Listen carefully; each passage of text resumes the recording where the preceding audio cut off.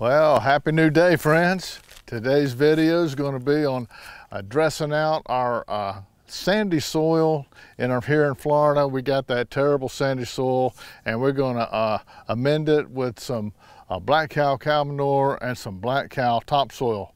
We'll be right back after the break.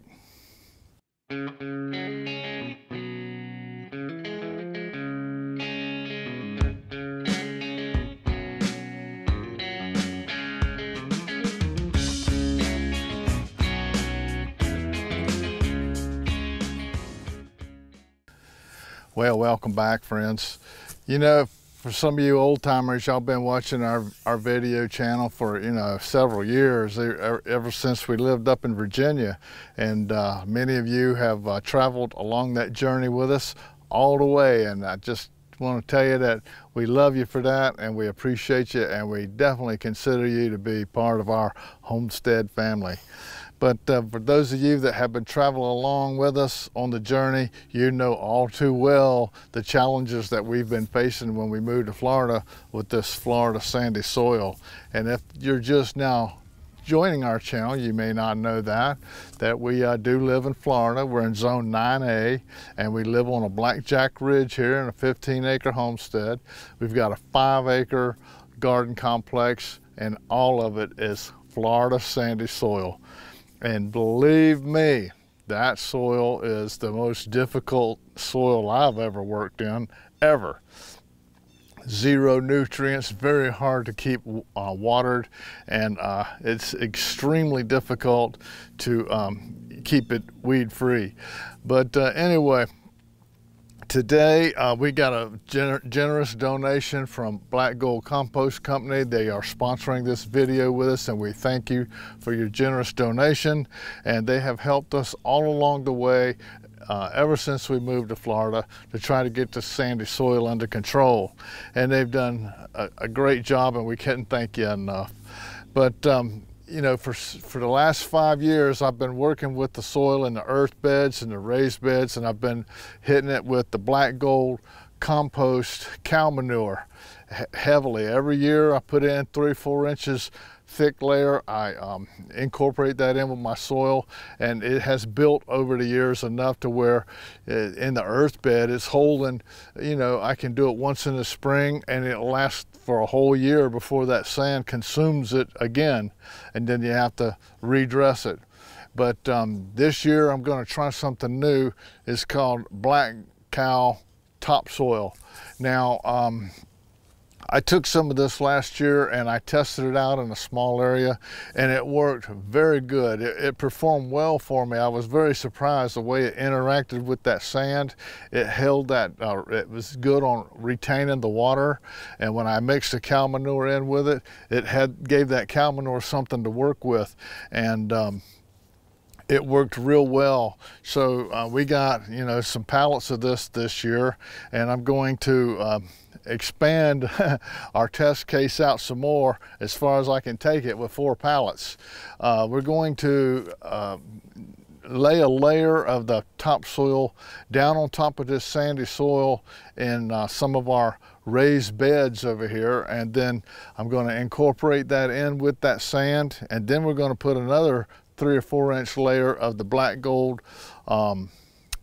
black cow manure on top of that. And then when I get ready to plant this year, then I'll I'll cultivate that and add in, side dress it with some 1010 fertilizer or some bone meal or some blood meal, and I think that we will see a huge improvement on our soil quality in our raised beds. And I would like to expand that in the years ahead to include the big earth bed, and as well as every other bed that we're growing in out here.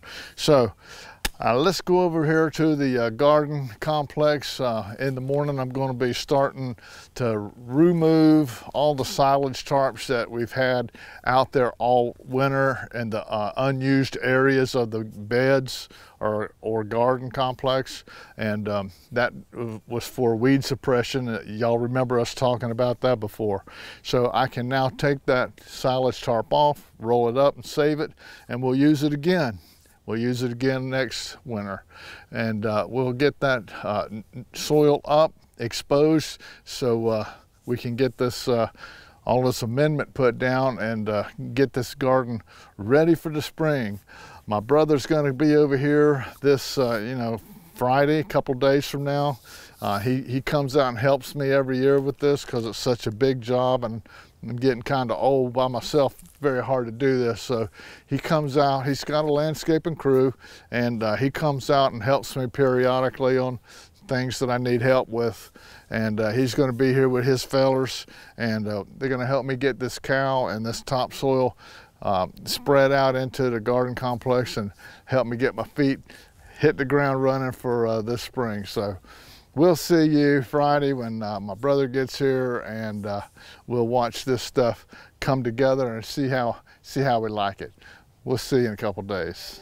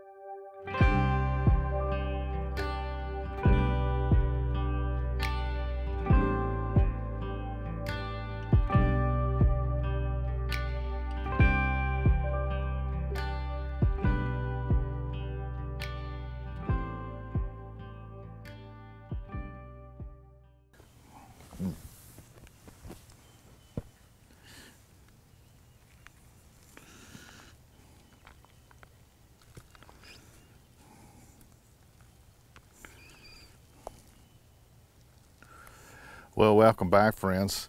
Yesterday was definitely a day of some heavy lifting.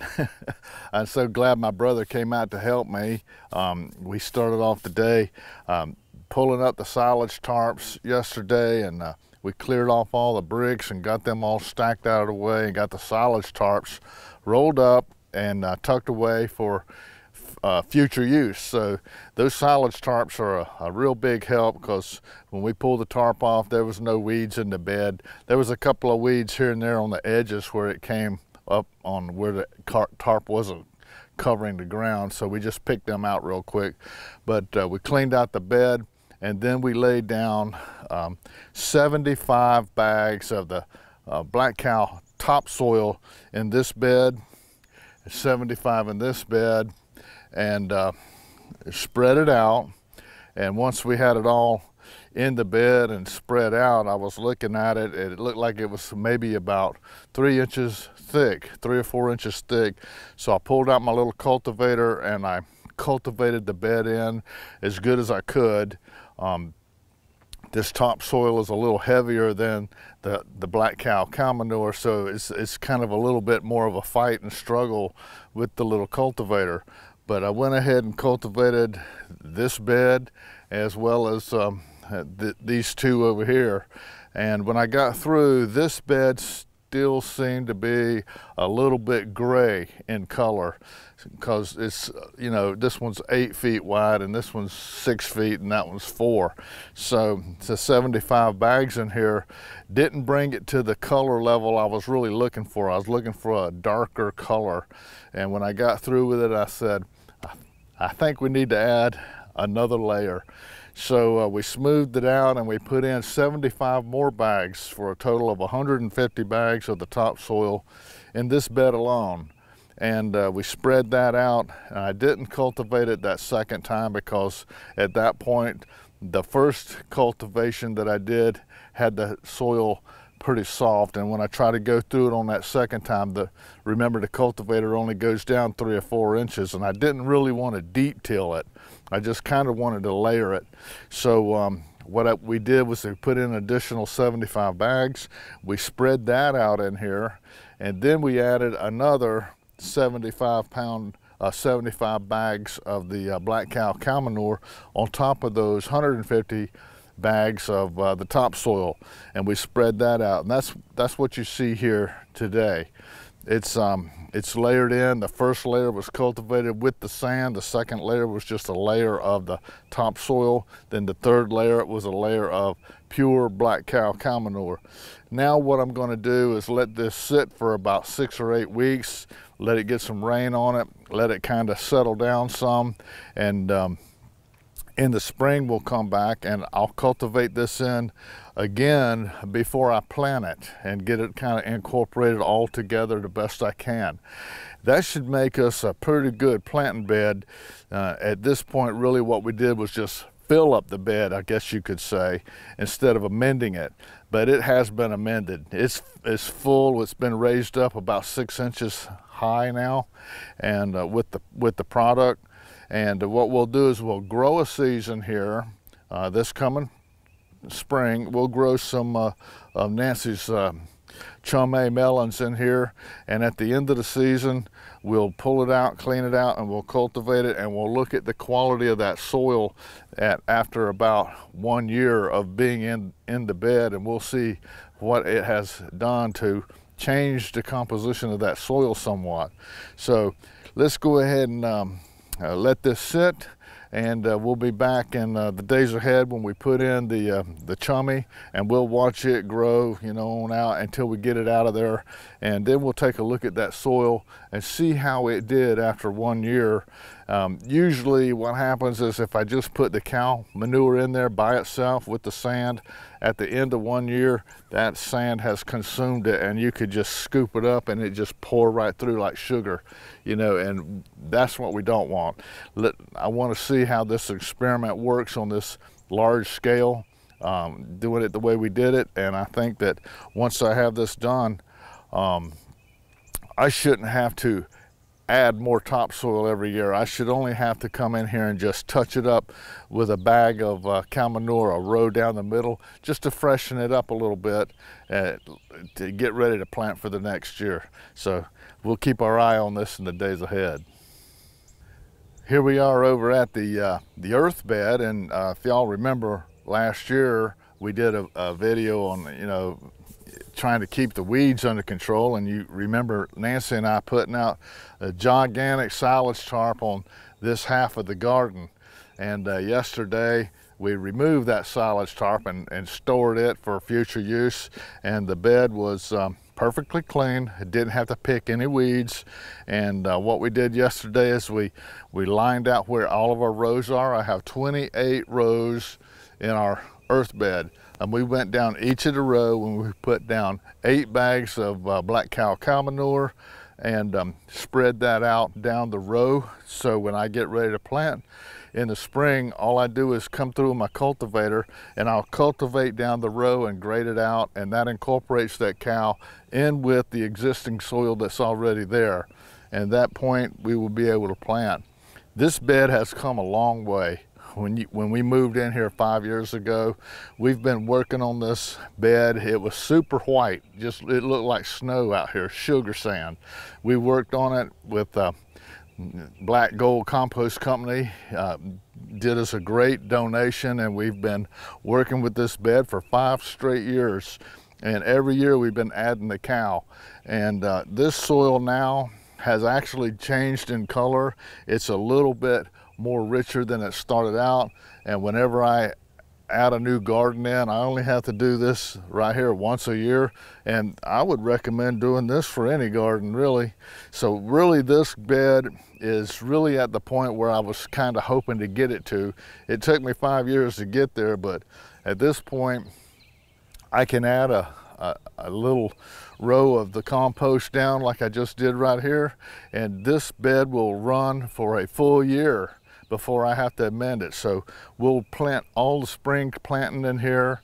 We'll come back this fall, we'll have another fall garden in the same compost. We won't have to dress it out again, and we won't have to do this again until the next spring. So by doing this now, the way the bed has built up, I can go 1 full year without having to do anything to it at all, other than the initial compost dress out in the early spring. So we're getting there. It took us quite a while to get this place workable. It's pretty challenging here in Florida, and I know there's a lot of folks out here that live in Florida and they struggle with this sand all the time. And I just wanted to share this video with you to show you that, you know, we're having some success with it, and it may be something you may want to consider for your garden at home as well if you have sandy soil. So anyway, we'll be back in the days ahead and we'll watch this soil and take a look at it after a full year. So we'll be back soon.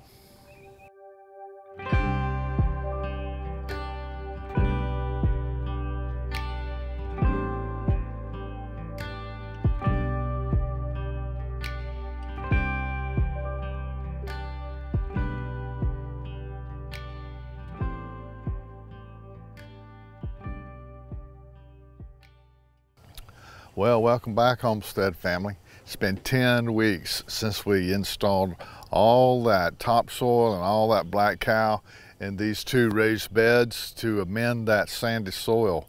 And we've let this bed sit. We're having to pick out a few weeds real quick before we plant anything in it. And this bed over here, we planted some Nancy's Korean peppers in there, her hot peppers. We put them in there a couple of weeks ago or so and tilled it up with a little cultivator and planted those peppers, and they are just exploding. So this soil amendment that we've done over here is really getting the job done. So we're real happy with that. And over here today, this is the largest one that we have. We're going to till this in with the little cultivator about 3 or 4 inches deep. We're going to amend the soil with some 10 fertilizer, and then we're going to put in a couple of rows of Nancy's favorite melons, her chummy. So we'll be putting in 2 rows of chummy. We're going to you know, use a piece of fish in the hole with each one, as well as some bone meal and blood meal. And with this new soil, amended soil that we have here, we're expecting some really good results this year with our chummy. So far, the bed has done fantastic for sitting for 10 weeks especially. So let's get today's chore done and get this stuff planted, and we'll watch this soil after the end of the season and see how it's holding together. So far it's doing really well.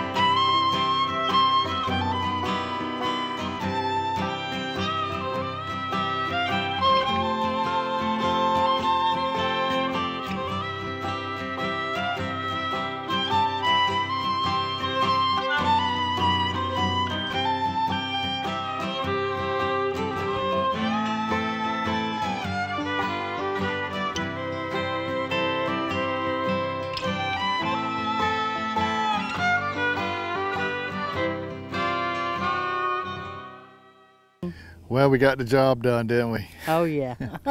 We put in 45 plants of Nancy's chummy. I don't know if y'all seen any of our chummy movies. We've grown it on the trellises before. Definitely got some videos on that. I don't think we've ever done one of it in the earth bed like that, have we? No, we never done that. Not that I recall, but you can grow this chummy either way if you're interested in this little melon. It's a delicious melon. It's an Asian melon.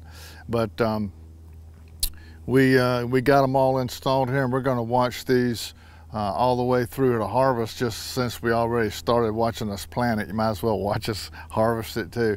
But at the end of the year, when we get this stuff out, we want to take a look at this soil and see where we stand with it, because right now it's fantastic looking, but it's only 10 weeks old.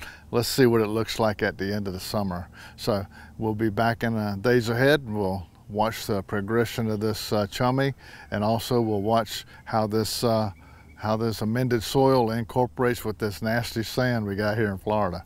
We'll see you soon.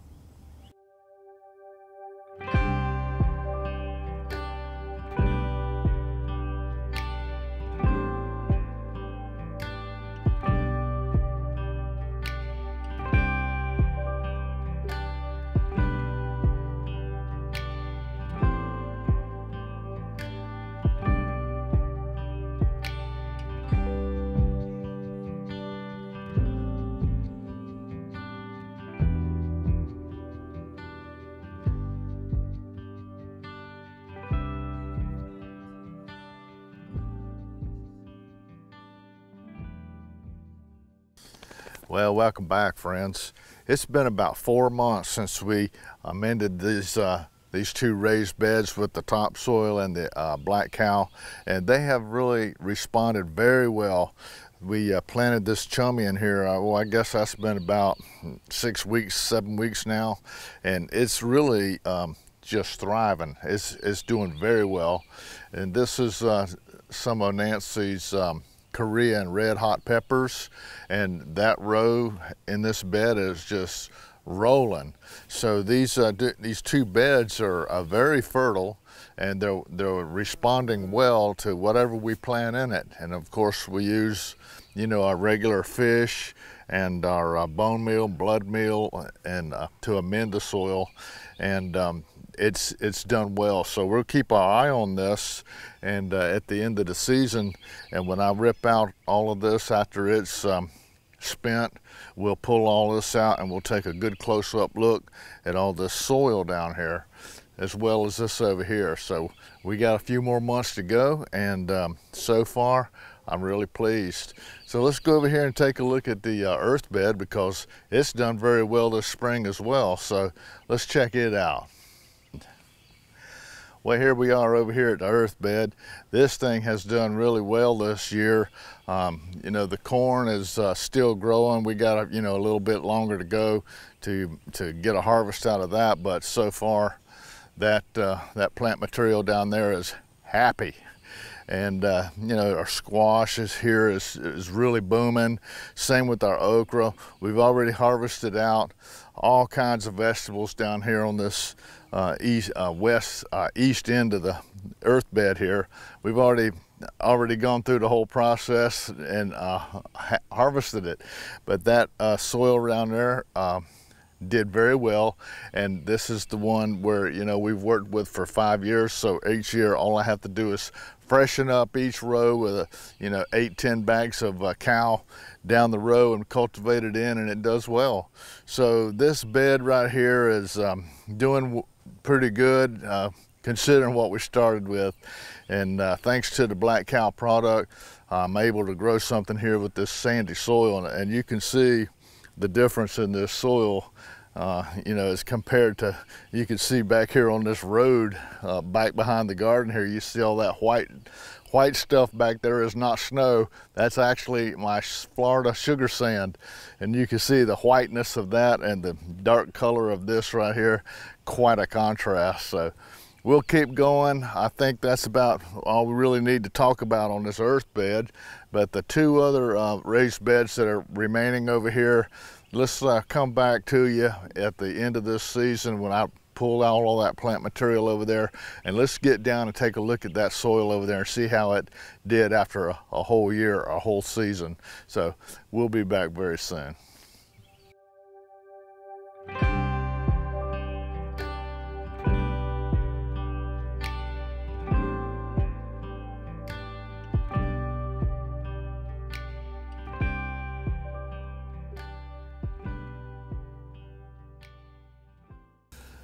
Well, welcome back, friends.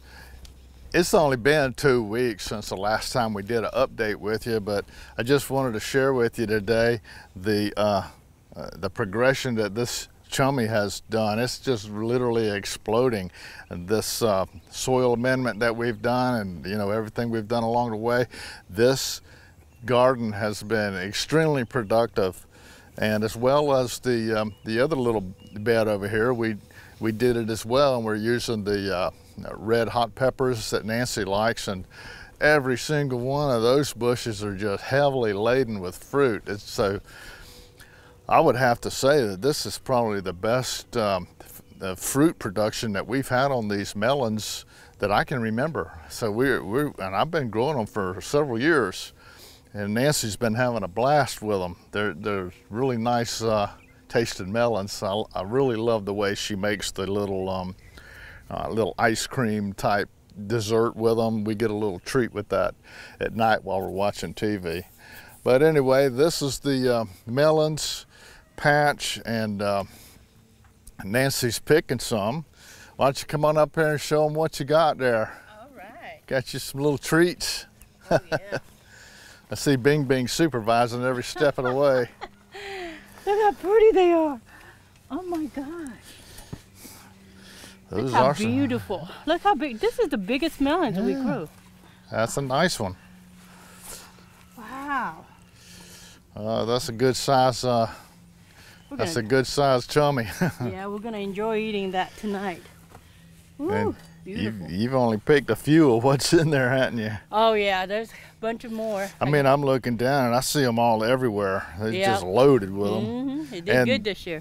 And they're still growing. I mean, it's these ain't near through. Yeah. But anyway, you got you a nice crop of those red peppers coming in. They're all green right now, but you don't have much longer. I know. They'll turn red almost all at once. So. Yeah.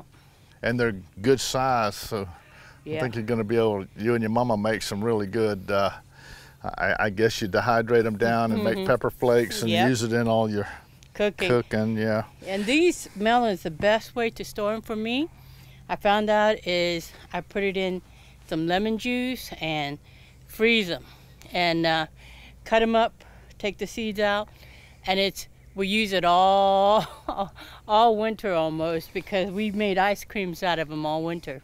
I remember last year when you came in and you said, this is the last one of the chummies. I went, oh man.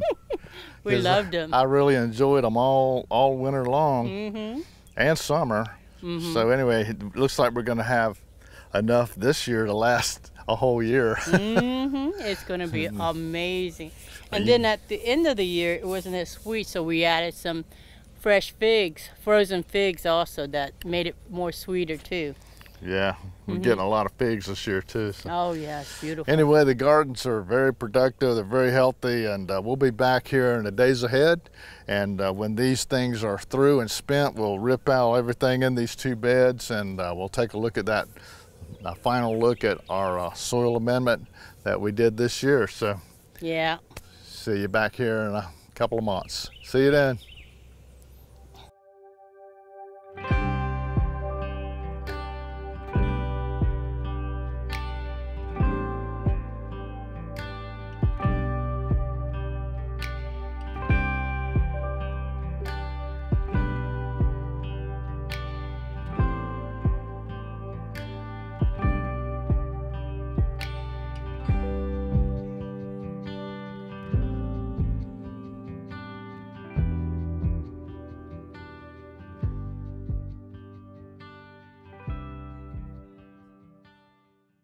Well, welcome back, Homestead family. Happy new day. You know, it's been a long journey this summer trying to amend this sandy soil, and we put down this amendment back in the early first couple of weeks of January, and here we are, second week of November. So they've been in here for about 11 months. That's what it's taken to work with this bed. And during the summer, we grew the crop of chummy up here and had a fantastic bumper crop, in fact, and it worked beautifully. And over here in this little bit smaller bed here, we grew the red peppers, and the red peppers were absolutely another bumper crop. Nancy's just got tons of them. But anyway, both beds did very well, and that sand responded well to all that topsoil and all that black cow that we put in there. And I'm very pleased. If you'll look up close right here, let's take a look at this one little collard green. You can see that the soil is still doing just fine, and that's after 11 months. So here we are putting in our fall vegetables right now, and I've got in a couple of stands of you know, cabbage, as well as collard greens here, and over here some Napa cabbage for Nancy to make her kimchi. And I haven't had to do anything at all to the soil. It's still running strong from what we did back in January, so I don't think I'll even have to do anything in the spring. I think that come spring I won't have to add anything at all. I think maybe just a little bit of fertilizer in the hole whenever we plant stuff, just like we normally do, and that soil should be fine for at least another year. So I'm pretty pleased with the results, and this may be something that you may want to do in your garden. If you have real difficult soil like we do, sandy soil, it's very hard to deal with that stuff down here in Florida. But this is a good way to amend it to where you can at least get something in your garden that you can work with, you know. So here it is. We had a great year. I'm pretty happy with the end result. I have had some questions and some concerns from some of our subscribers about you know, soil contamination from aminopyralids in cow manure. And I just wanted to address that briefly. There's been a lot of concerns over that over the last several years. A little bit of history on that is these hay farmers, they grow this hay, and so they can feed it and sell it to people with livestock. And what happens out in these big hay fields is they get these real bad weed problems mixed in with their hay, and they really don't want that. They just want good, clean hay, and that's what the livestock owners want. They want a nice, good, clean hay product that they can feed their livestock, and they don't want to buy a bunch of weeds in it. They'd like to have some good old hay, you know. So what they've done is they've come up with all these ideas to and make up these spray-on chemicals. They spray out in these big hay fields to you know, greatly reduce this broadleaf weed problem they get inside with their hay. The aminopyralid is a broadleaf post-emergent persistent herbicide, and it's a very strong herbicide. And what has happened over the years is it's worked out great for the hay farmer.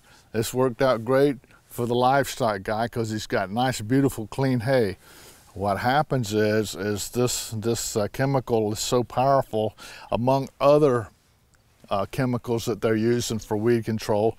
It gets into this plant material.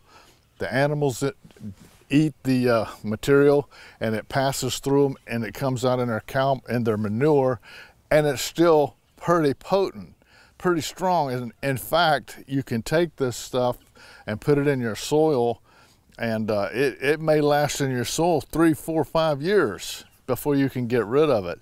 And it's a bad problem. If you're trying to get some animal compost, and you know somebody that has cows, and you say, hey man, can I have all your cow manure? They'll be happy to let you have it, but you need to make sure they're not feeding them hay that's been sprayed with any of these chemicals, because you're going to introduce that into your soil, and then, man, it's a tough thing to get rid of. Some people have unknowingly used it, and it's taken a lot to get rid of it. Some folks have had to remove 12 inches of soil. Some people have just had to let it sit for 4 or 5 years and deluge of water on it to try to wash it and let it deteriorate. But it's persistent for a reason. It's a persistent herbicide that lasts a long time. So the problem is if you get that in your soil, you may contaminate and ruin your garden for a few years. So be very careful where you're getting it. Some folks have said to me, hey man, you're using a lot of black cow manure. Aren't you worried about that contamination? And I said, oh, of course I worry about anything like that getting into my soil. But I've touched base with the folks over there, and they've told me a little bit about their quality control, which kind of put my mind at ease. And according to what they've told me at Black Cow, is they have an agreement with dairy farmers that they get their cow manure from. None of these dairy farmers use any of these products in their fields, and they grow their own silage, so they don't have to buy all this hay, and they don't use the chemical in their field for their cattle. So you know, they're in agreement with Black Cow that they're not using this chemical, and or because if they do, then they won't use that chemical to make the compost for us to use in our garden. So there's an agreement there, and these folks that are in these dairies, they're well aware of these chemical herbicides, of what they can do, and they just don't use it. They don't really have a need for it, because down here in Florida, they grow their own silage, so they don't have to buy all these big hay rolls. So anyway, I felt pretty good about that. They also, when they bring in any cow manure, any manure compost, they do a grow test on it. So they will take a sample of that incoming product, and they grow tomatoes and beans and various little plants in some small 1-gallon containers, and they look to see if there's any of that damage from any kind of persistent herbicide.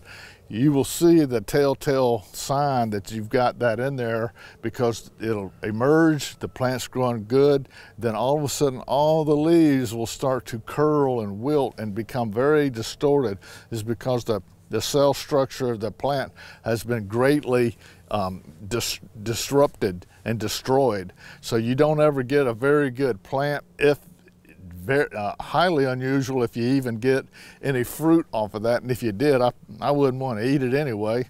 But you can tell right away if there's a contaminant in your soil just simply by doing a grow test yourself. And they do it as well. So they do a grow test on their incoming product. Their product sits for at least 6 months composting in all that heat, and that before it's ever bagged up and sold. So it's been around a while and been checked, and I've never had a problem with it. And I'm not saying that that can't happen. I'm just saying they're aware of it, and they take every step they can to make sure they're not getting any of that stuff when they're trying to make their product, because they make a living off of selling this stuff. So they're not going to be putting out stuff that's going to destroy everyone's garden. That just destroys their own business. So I have a little trust in them. I feel pretty good with them. I've been using it since 1980, and I've never had a problem in any of my gardens using it. I have had problems in my garden when I got free cow manure and free horse manure from people with tons of weeds and also herbicides. So I quit doing that many years ago. Another thing that I don't like to use is garden yard debris. That you can go to these facilities and they collect all this yard waste and all these grass clippings, and they take it to these mulching facilities in these various cities, and they'll mulch it up and they'll sell it to you. 25 bucks a yard was the last time I saw it somewhere. That was many years ago, so don't quote me on that price. But years ago I used to see it. it was 25 bucks a yard. But man, when you're buying that stuff, you don't know what in the world you're getting in that. That compost is coming out of everybody's yard in a you know, a county-wide collection, and you have no idea what's in that compost, and you're putting it right into your soil to feed your family with it. So I don't use any of that kind of stuff. So I try to stay pretty organic. The animal compost I'm getting from Black Cow, I feel very confident in what I'm using. I've never had a problem with it. I'm not saying there won't be in the future, but I haven't personally experienced that. If you have any concerns about how their product is made or what they're doing with it, give them a call. The team over there at the Black Gold Compost Company are very good people. They've been around a long time, and they're very good to work with, and they don't mind helping you or putting your mind at ease or explaining to you how they do their product. If it'll make you feel better, give them a call and check it out. If you really have all these concerns and you're just really worried about it, then don't use any kind of animal compost at all in your garden unless you did it yourself. If you have your own animals and you know you're not feeding them hay that come from a hay farmer that sprayed it, or even in the feed, you have to be careful with the feed because a lot of it sometimes can be in the feed itself. I would be very careful. I wouldn't put anything in my garden that I didn't do a grow test with. But anyway, I said I was going to briefly talk about it, and as usual, I rambled on and on and on. It's because I know that a lot of y'all have great concern about this, because lately it's been hitting a lot of people really hard, and it's broken a lot of hearts of gardeners to see their garden just be completely ruined with these chemicals, these persistent herbicides. So I just wanted to talk about it a minute, maybe put your mind at ease a little bit, and try to enjoy your garden without worrying that much about it. Do a grow test yourself. If you have any suspicions, do a grow test. A lot of folks will say, hey, put your stuff down, amend your garden, and let it sit a couple of years and turn it and let it incorporate with your soil before you try and do a grow test then, and then if it's good, go. So there's all kinds of things you can do to try to prevent it, or at least watch out for it and understand it when it does happen to you, and try to have a good garden in your backyard to enjoy for many years to come. So I thank you for watching the video. I hope that you got a little bit out of it, and maybe this might be something you need to try, especially if you have sandy soil like me. Man, that stuff's tough. But this stuff has really worked for me, and I think it's gonna last me for quite a while. So I thank you for watching the videos. I hope our video brought a little smile to your face and a little peace to your heart. So until me and Nancy see you next time on the next video, always remember, by his hands we are fed. Give us, Lord, our daily bread. Amen. Have a blessed day.